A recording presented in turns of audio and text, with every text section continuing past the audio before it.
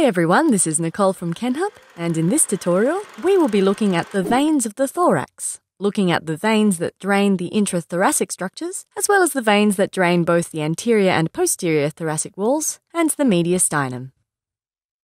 So in our first image here, we're looking at a right lateral view of the heart, with the wall pulled back to expose the right atrium. And in the right atrium, of course, we have the pectinate muscles along the wall here, and the tricuspid valve going into the right ventricle just here.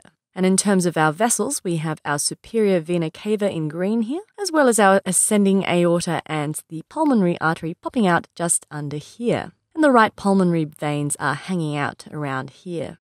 And the superior vena cava, which we're here to talk about on this slide, is a large valveless venous vessel that drains the head, the neck, the upper limb, and the thorax.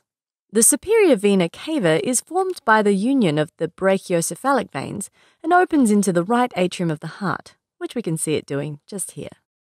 And before we move on, I quickly just want to talk about the tracheal veins, which are small veins that drain the trachea. And these veins, which we can't see on this slide obviously, are interesting to note because they open into the different venous vessels at different levels of the trachea. For example, at the level of the neck, the tracheal veins drain into the superior vena cava. However, further down the trachea, these veins open into the left brachiocephalic vein, or the inferior thyroid vein, or the internal thoracic vein, depending on which level of the trachea they arise from.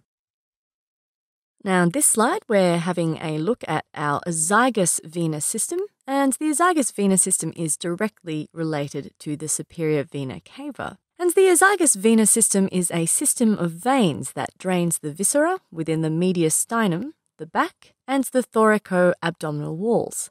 And this system consists of the Zygous vein, the Hemiazygos vein, the Accessory Zygous vein, and the left superior intercostal vein.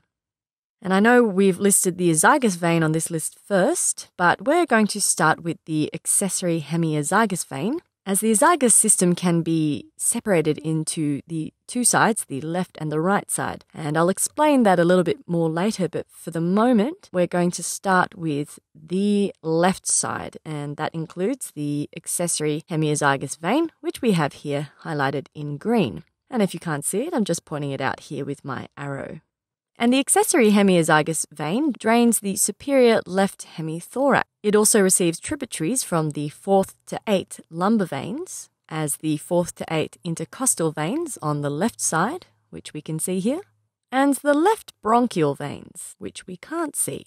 And the Accessory Hemiazygos vein goes on to open into the Zygous vein, which is running down the length of the thorax on the right, just here.